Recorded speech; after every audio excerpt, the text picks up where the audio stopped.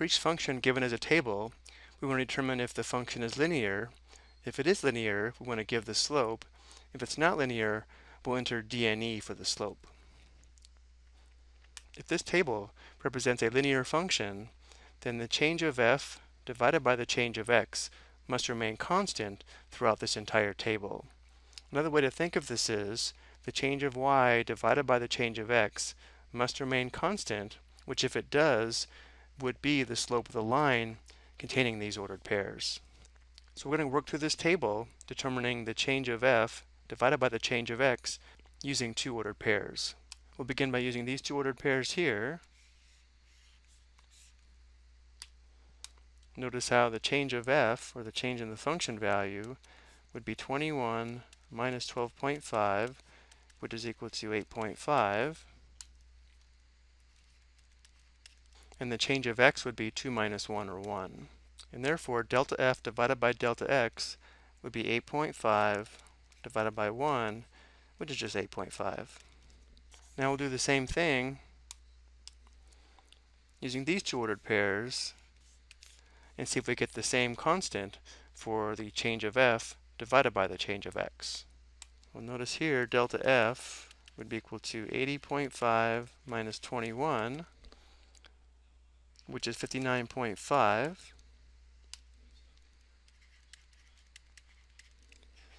And then the change of x would be 9 minus 2, which is equal to 7. Therefore, we have 59.5 divided by 7, which again is equal to 8.5 for the change of f divided by the change of x, or delta f divided by delta x. Now we'll continue using these two ordered pairs.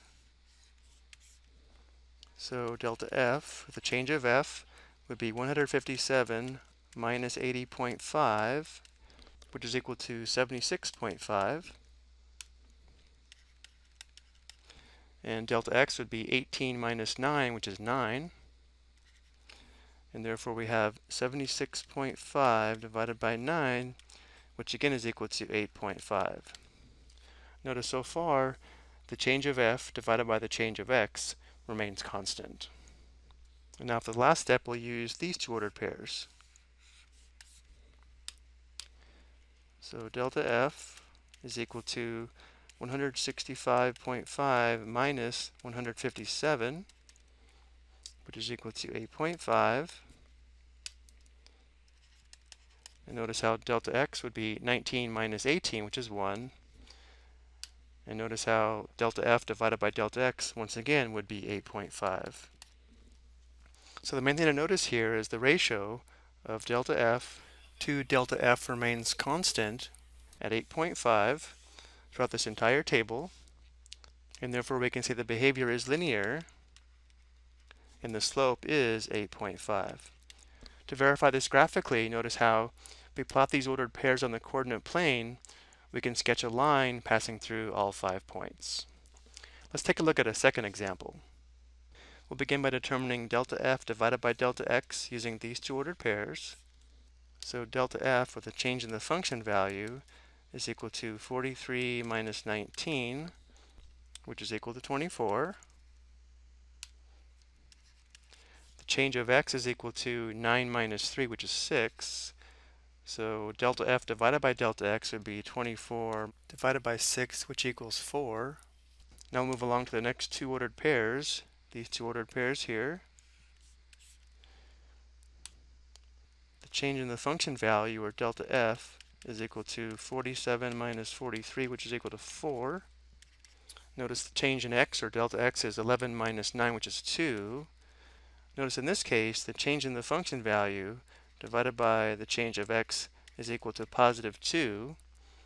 Because this ratio does not remain constant throughout this table, that means this function is not linear. So we can go ahead and stop here and say the behavior is not linear. And because of this, we type in dne for the slope. So as soon as we recognize this ratio is not constant throughout the table, we can stop and say this function is not linear. To verify this graphically, notice how if we plot these 5 ordered pairs on the coordinate plane, we would not be able to sketch a line containing all 5 points. I hope you found this explanation helpful.